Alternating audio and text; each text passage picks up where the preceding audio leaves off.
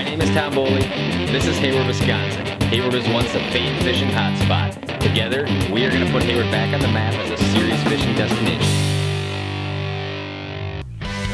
This film is brought to you by Hayward Lakes Visitors and Convention Bureau, Treeland Resorts on the Chippewa Flowage, Hayward Area Chamber of Commerce, Ringer Small Engine and Power Sports.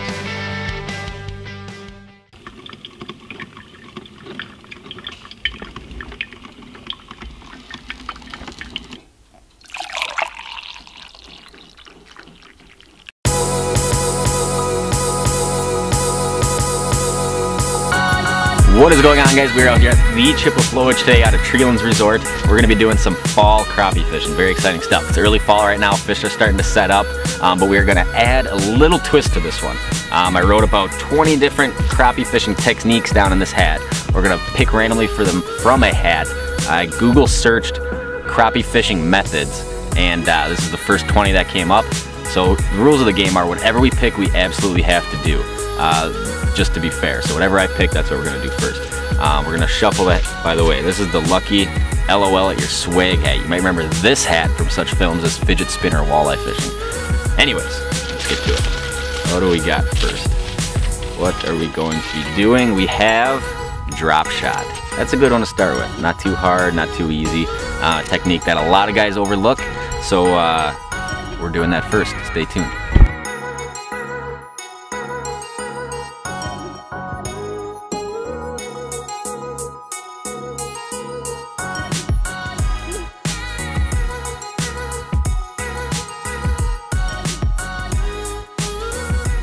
So right now what we are doing is hunting around looking for these fish.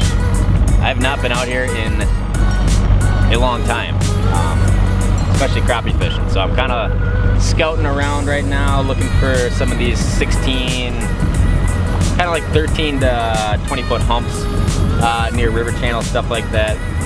With the drop shot, I got to be sitting pretty still. So what I'm actually going to do is, I just found some fish. I'm pulling up to the hump right now. I'm going to spot lock my boat basically directly over the fish so I can fish that drop shot right in my sonar cone, or close to it. I want to be as close to the fish as I can. And right there is looking pretty decent. Alright, when I'm rigging up a drop shot for crappie fishing, most of the time I'm using a 1-inch gulp on the flowage just because our crappies aren't super big here. But yeah, it's all relative to how far up the fish are. You know, if the fish are 6 feet off bottom, I'm not going to drop shot. That's just too far. If they're on the bottom to like 3 feet up, I'll consider drop shotting. So I've got a small, I don't even know what size that is, a 10, number 10 or a 12, just small hook. Down to a 3/8 ounce weight. I like to have a heavy weight just so I can kind of keep that weight real stationary. So basically, I'm going to drop down real close to the boat here, keeping it right in my sonar cone. I was marking a bunch of fish, now I'm not really. So basically I'm just gonna shake that thing, keeping my line just barely slack. And I'm just kind of watching for when a fish comes in. And when I see a fish come in, a big one that's gonna get a lot of bites for is if you just kind of drop your rod tip and let that line go totally slack. If you're fishing braid, you're gonna feel that drop shot just pop real tight. Just real sharp pop, and then you just kind of set the hook. Oh, there's one right away. There he is. He's not a bad one to start the day off. He's about a 10-inch fish. You can see how quick it is just to grab him on that drop shot. Super efficient way to fish. The biggest benefit of it, I would say, is you know exactly how deep you are. There's no setting a slip bobber where like, yeah, I'm somewhere, you know, close to the bottom. With this, I mean, this is about a 2-foot lead. I am 2 feet off the bottom exactly at all times. So we're gonna get one more fish, and then we're on to the next technique. Here's one thinking about it. There he is. This feels like a bluegill, which it is. Not a bad bluegill though. He's actually a pretty nice bluegill for the flowage. All right, drop shot complete. We're done with that. What is next? Good question. We're gonna shuffle her up real quick. Remember, the rules of the game, have to do every single one we choose, no exceptions. spider rigging. I'm gonna tell you right now, we are not gonna do that today. Mainly because I don't want to do that, and I don't want to retie about 30 different things. Back to the next one. What do we have? Top water. Also not gonna do that one. I probably should have picked the top 5 things to do. Anyways. Jigging wrap. Ooh, this one could be interesting. Most of the time I like doing these later in the fall, or kind of when fish are a little more suspended. It's a little tougher to pick fish off the bottom with a jigging wrap, but we will give it a shot because I love jigging wraps. So let's go catch one on a jigging wrap. Well, it's become very apparent that I cannot not have this in my sonar cone and catch one. I pretty much got to see them when they're moving up onto it. If this is more of a suspended scenario, it'd be a lot easier to just kind of fish at the depth of the fish and let them come up and grab it. But these fish are just kind of spread out on this point, and unless I can see the fish interacting with the bait, it's been challenging to catch one. Well, I've had a whole bunch of short bites. The fish just kind of rising up, and you just kind of feel a line go, and then there's no weight on it. A great way to combat that is your regular jigging wraps just kind of, it's just a piece of lead. They got to be pretty jazzed up to grab that. I don't even know what size this is. I believe it's just the smallest size they make. A great way to combat that when you're getting these kind of short bites on baits like this.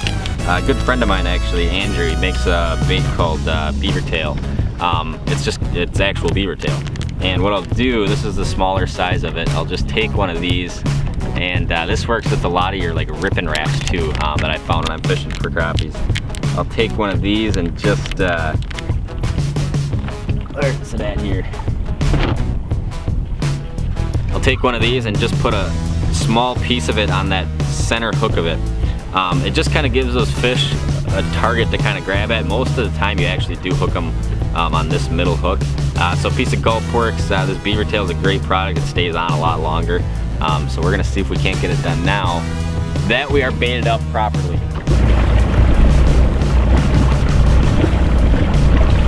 Here comes a couple. Fish on. Ooh, nice crappie there. Finally got it done on the jigging wrap. I could not sit over those fish with spot lock. I pretty much had to fish it exactly like a sonar bait.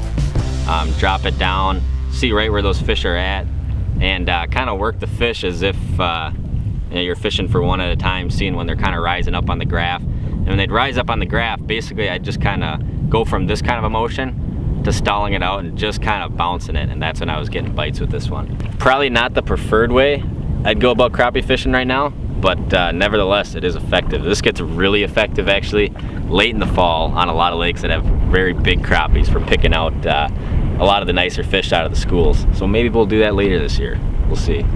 All right, jigging wrap complete. Jigging wrap drop shot done. We are on to the next one. What do we have? This looks like a big one. Holy cow. Don't worry about failures, worry about chances you miss if you don't even try. That's not even a way to catch crappies. That's just sound advice. We have, oh, yes, cane pole crappie fishing. Now this is a spring technique most of the time, but we're gonna see if we can't get it done in some deeper depths today with a cane pole. Luckily for me, I brought a cane pole today, so let's go see if we can't catch a crappie on a cane pole in the fall. I feel like I should be getting bites. There's a lot of fish down there. I thought this was gonna be one of the easier ones, honestly. Like, there's something about this setup they don't like?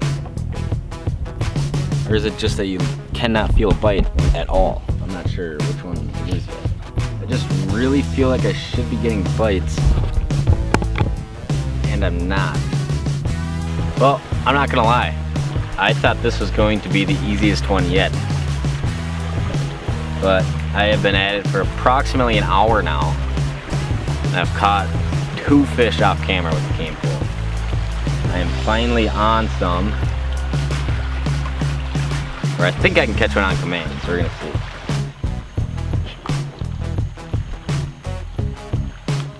And there it is. And it is small. Whoa. But I don't even care. The cane pole is extremely inefficient this time of year, just because the depths are too much. So we're done with that. What are we gonna do? One fell out. Have we already done this one? That's cane pole. We're definitely not doing that again. What is next? What is it gonna be? Finally, the easy one, slip bobber. We're probably gonna end the day fishing with a slip bobber. It's my favorite way to fish crappies this time of year. It's probably the most efficient way to fish crappies well, really the whole season as a whole. You can alternate your depth, you know exactly where you're fishing, stuff like that. So we might do some of that. I have not kept any fish today, so we might keep a few crappies. I need to talk about some structure, and then we might have a little fish fry. I don't know yet, we'll see. Fish on. What is it? Nice crappie. It's about a 9-incher. We can fillet him up. I always hate keeping a lot of the big ones. It's actually better to keep a lot of these kind of mid-range fish. There we go. Another nice one. He's about a 11-incher, I'd say.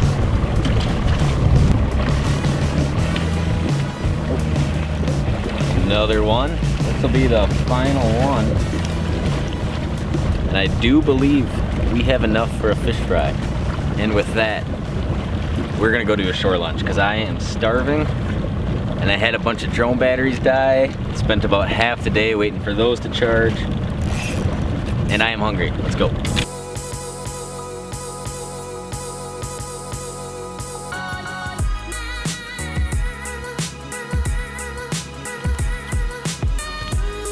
Well worth it.